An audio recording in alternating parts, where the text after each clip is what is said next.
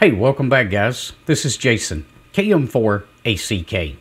Today, I want to bring you another portable showcase featuring Carlos, CR7AUS. Stick around and we'll get right to it.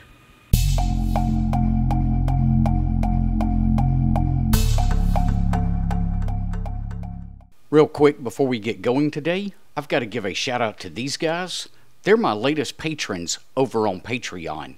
If you'd like to help support the channel, I'll leave a link to Patreon down in the description below.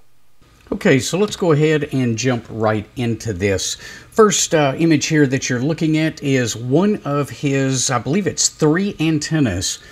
This is a 9-to-1 antenna that he uses. And 9-to-1s kind of have some advantages and disadvantages. 9-to-1s are great for putting up when space is limited. You don't need quite as much real estate as you do with an end-fed half-wave or a dipole, depending on frequency. Downside to a 9-to-1 is they do require a tuner to use. They're not resident on any given band without a tuner. In Carlos's case, though, that's not a problem at all. I'll show you that in just a few minutes. The next image here, he's got his antennas laid out, or at least 2 of the 3 laid out. Over on the right-hand side, you'll see the simple dipole. Dipoles are always great antennas and resonant for the band you've cut them for. And then we see the 9-to-1 unun here and the other wire that goes with those. It looks like he's got a couple of different lengths of wire that he can use with the 9-to-1, as well as a counterpoise and then a roll of coax. Along with that, he uses the Tactical Mini fiberglass push-up mask from Soda Beams. And guys, let me take a quick second here to sidetrack just a bit. I got to give a huge amount of kudos to Carlos for his photography. He's obviously a professional or an advanced amateur. This is an absolutely beautiful image, as well as all of the others in this setup. But we're sitting here looking at a fiberglass mast and some tent stakes on a backpack, and he's made this a very interesting image. Well done, Carlos. Looking at this case here, one of the things he's done is he has made different modules for his setup. This particular Pelican type case houses his radio. Opening that up, we get to see that it houses the G90. We can see that it has a battery. Right here, we've got the, this is a SWR antenna analyzer. We've got a antenna up here, which is a really kind of cool antenna made by, I believe it's DX Patrol. I'll leave a link to that down in the description below. It's very similar to the TN07 IMD 109 that I use. But this one's available in Europe and might be a little bit more cost effective if you're in Europe to purchase this one versus purchasing one from TN07, paying the international shipping. If you're in the States, definitely check out TN07.com. Over here in this pocket, we have some miscellaneous items that you'll see more of in a minute, such as the microphone for the radio. Next image here shows a bit more of an exploded view when he's pulled some things out.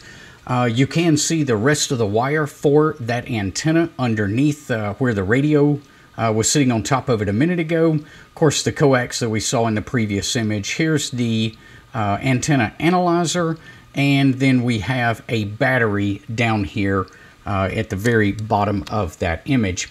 And this is everything pulled out of the pack. You can see the microphone and then some extra cables that he had in that little miscellaneous compartment, and it looks like he's running a 6.6 amp hour battery with this setup. Now, one of the cool things about keeping your stuff modular is you could grab this one box right here and go out and work a Summits on the Air or Parks on the Air activation with voice, carrying only this one particular box. If what you're going to be doing that day requires digital, then you could take a look at his second module. Again, this is in a Pelican type case. but it is a smaller box here. He just doesn't need as much room in this particular case. You'll see a couple of various ports on the outside for different things, whether it's power or cat control or whatnot, going between the computer and the radio. Opening that case up, you'll see that he has integrated up in the top lid here, he's integrated a 7-inch touchscreen. So instead of using a tablet and a hotspot on the Raspberry Pi, he just integrated this into the case itself. Removing the foam from the case exposes a Bluetooth keyboard and trackpad.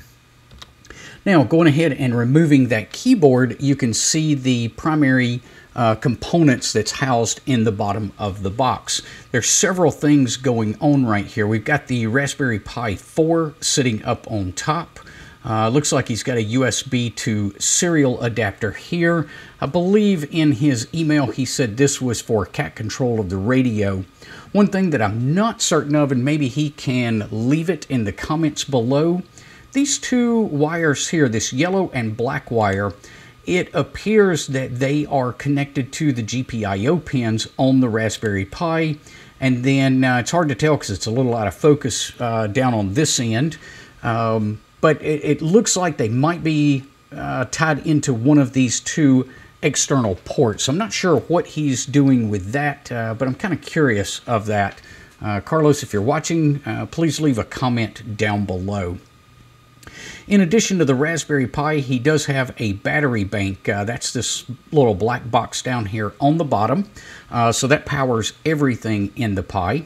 He also has an SDR down here connected up that he can use to monitor 2-meter and 440 communications.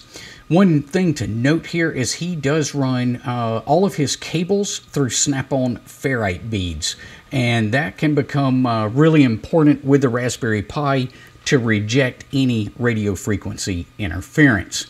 Last but not least, it's a little hard to tell. We'll see it in another image, but this is a USB GPS unit right over here in the top right corner. There's another look at the box before he's pulled some of the components out. You can see that GPS right here. One other thing to note, it looks like he has added these screws and then coated them with something. I don't know if that's tape or some sort of glue or what it is. But you'll see each of those screws are one screw in each of the 4 corners, and that allows him to set the keyboard on top without letting it get into the components underneath. So very nicely done on the construction of this box. There's a look at the entire setup once it's pulled out, everything that we need and connected up. Here's something interesting, is these connectors that he chose to use. These are, well, the name escapes me right now. These are used in the music industry quite a bit for connecting up audio equipment, something like microphones. And I just can't think of the name of those right off the top of my head, but he has modified those to use with his ham radio setup. So interesting use of those connectors. Then we can see the G90 sitting over here on the side. Looks like he's monitoring 14074. I believe that's the FT8 frequency for 20 meters. Looking at the back of the rig, you can see the various connectors and the way they interconnect between the cases and then also into the back of the radio. One more close-up look of the G90 and a look at the screen fired up and running FT8. You'll also notice that he has an HT sitting back here in the corner. So in addition to having HF communication with the G90, he also has 2-meter and 440 communications with the HT. All right, guys, well, there you have it. I hope this gave you some ideas for your portable setup, and a big thanks to Carlos for sending this in. We'll see you guys on the next video. Until then, 7-3.